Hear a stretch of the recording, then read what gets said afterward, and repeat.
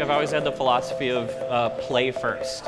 I just like the idea that the stories are the stories that we create by playing and by exploring and experimenting with things.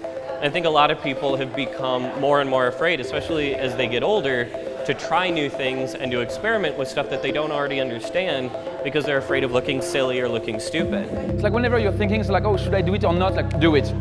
It's like, just do it, and if it's, I mean, you will learn something from it, and maybe you will hate it.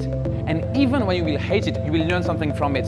And not like basic knowledge that I should not do that again, but you will feel something. You will say that it was 99% was bad, but from this little percentage, then there is something.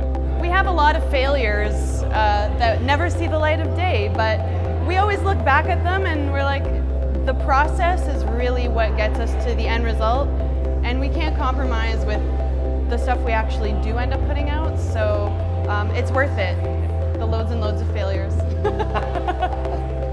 We all have skills, right? Like, I'm a programmer, I mean, art, we've got friends who do music, and those skills are neat, but at the end of the day, we're all designers.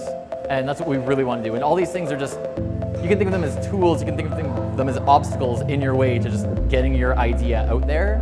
And if you don't have walls, if you don't have a limitation, you're always going to have more ideas. If you didn't have ideas, you wouldn't be a designer, we wouldn't be in this space. Because I think the thing that artists face like their entire lives is the fear of like kind of overcoming that next thing and doing something different and doing something new, and is it going to be good enough? And you get so worried about it that you forget that the point isn't to just create this perfect thing, but to enjoy the process of creation and where it takes you. In each experience will have noise, will have good and bad, and from all that you will feel something, and ideas will just spawn somehow.